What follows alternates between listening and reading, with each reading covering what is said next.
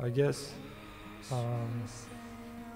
the spark came really from Andre, you know, because when I learned that he lived in Sweden, I was thinking that's very close, you know, and I always loved his vocals so much, and I think he's a great frontman. So that was really the thing that started it for me. And I had been having a lot of difficulties with Revolution Renaissance in the way that nobody really, well, not nobody, but well, basically nobody cared about the band. It was really difficult to get anything done. So also what I did was I listened to my whole discography, you know, since Fright Night. I had to lend the CDs because I don't have any of my own. So I listened to everything I've ever done, you know, solo records, Stratovarius, everything. And I felt like being 44 that I still have something to say, and I felt that I need to crystallize who I really am. And that maybe in the last couple of years after I left Stratovarius, I went on a path which I needed to take, but which was very much away from who I really am, you know. And that's when I started thinking about,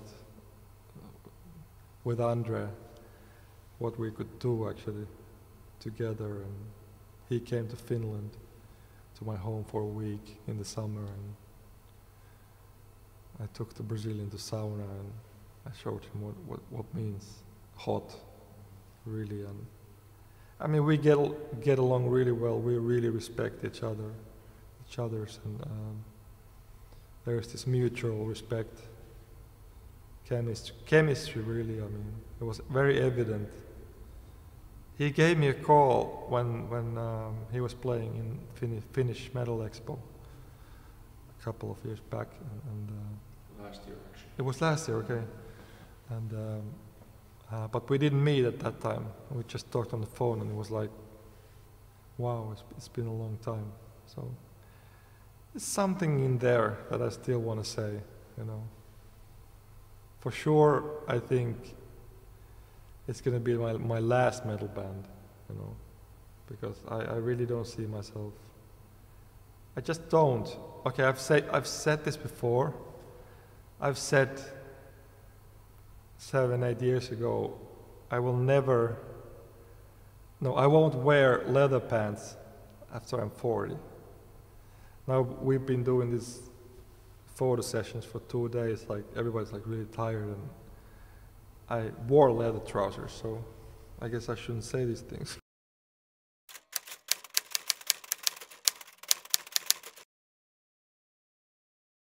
Well, after Andre, you know, the next one was Jari, because he was really the one that I was thinking about.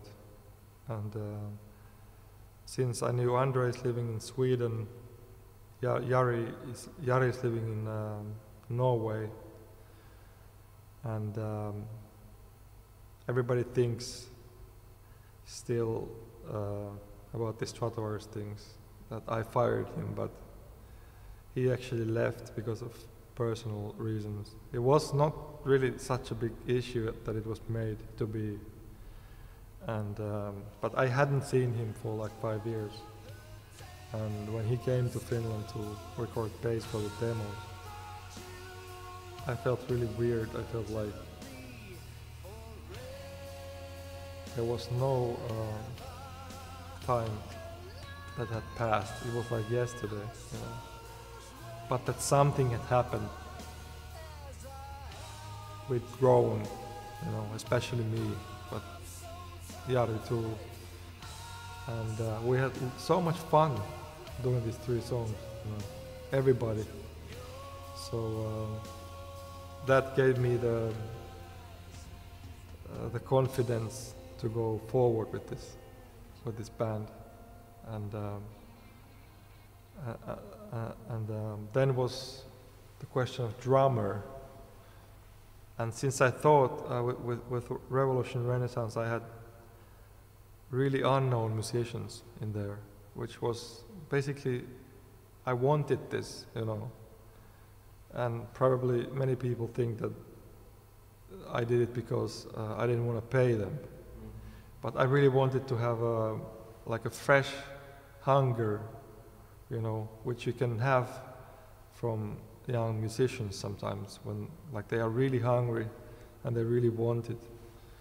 And this is what I wanted to have, and that's why I decided to do this.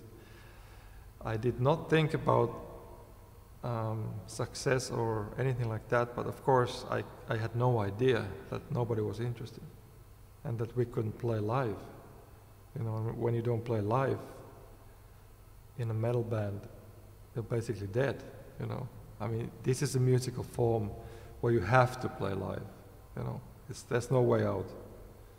And 3 years, no gigs, you know. And I really tried everything, you know. I know everybody, you know. And nobody wanted to do anything. No festivals. Sonata Arctica was kind enough to offer us a support slot. We were talking about 50,000 euros costs, and the record company wasn't giving us any money. So I have been slacked about this in the press too, that I didn't want to do that. This is a lie, because I very much thought it's a great idea, and I was like, really like, let's do it. But we couldn't, you know, simply because of the money.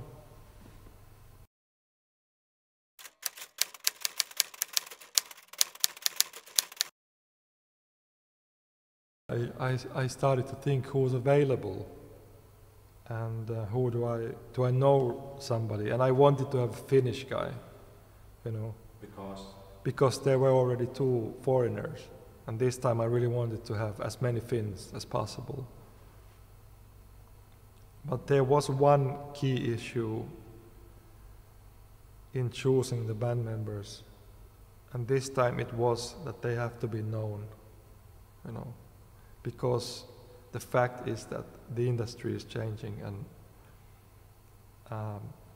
the fans, the people, the promoters, the record companies want names. So I didn't want to go to another trip that I already did for 3 years and repeat that. So I was lucky, really, because it's almost like it freaked me out, because with Jari it was like he left his previous band, what was it called, Sons of Satan or something, I forgot, on Tuesday, and I emailed him on Wednesday, and I didn't know about this, you know. So he was like, I can't believe it. Like, I just left the band yesterday. And I'm like, fuck, I mean. So everything went like really easy and smooth. And it has been like this with us all the time now. And Mikko was really, I met him also, talked to him. I know him since years back of the tour in Sonata. And we met always. Now that I think about it, I met him many, many times in Helsinki. Like, he came, we met on the street, maybe like 5, 6 times, just by accident, you know. He came, and we just said hi, and we didn't stop, we just said hi. And he is a really technical guy, but he is also a very emotional guy, which was important for me as a keyboard player, that he has to be like this, whoever he is. And in this case, on the demo, he was writing some stuff to the songs, actually, some very fast unisono lines with the guitar. I told him, you know, we should do this because this is really cool. What I didn't know, of course, that he composed stuff that I hadn't played before, because I played stuff with Jens and I know what Jens plays, but Mikko plays different scales. And I really had to like study what he plays, you know, like note by note. Like, what the hell is he playing? I remember this. It was like, you bastard.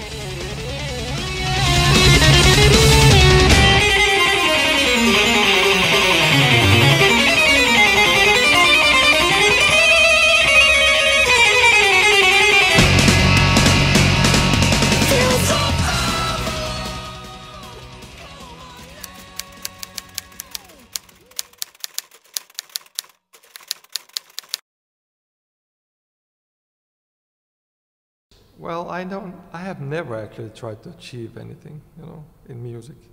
Achievement for me is a word that doesn't belong to music. I always really honestly have just written songs and we've recorded them and put them out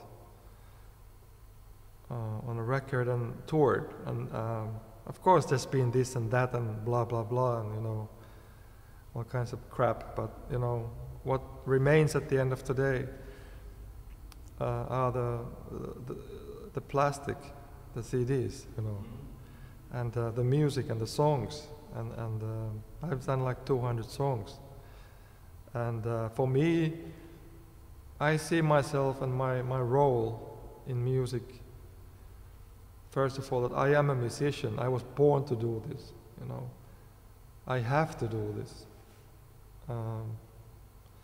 I express myself through music because I have to. And secondly, after all these years, I've understood my role, for the lack of a better word, as an entertainer. If you go around the world, especially in these dark times, and you give people different kinds of emotions and like hope, you know, you talk to people. I mean, I did like a guitar seminar tour last year in Latin America, which was one of the best experiences of my whole musical career. I went to 17 cities in Brazil. I went to countryside. I went really deep there. I went to Amazon. I talked to people. I talked to fans. You know, I heard amazing stories. And I really understood what enormous power a musician can have and how you use this power. If you choose to use this power in a positive way, you are a servant to the people and you give energy to the people so they can manage their life a bit better, you know. I think it's more than going to movies. I think it's more because, especially in metal, people really look up to you sometimes as a musician. And if you turn out to be a cool guy and you talk to your fans and with your fans, you meet them after the gig and you spend some time and you show them that they are important. I have seen it myself, that you can actually really even save lives.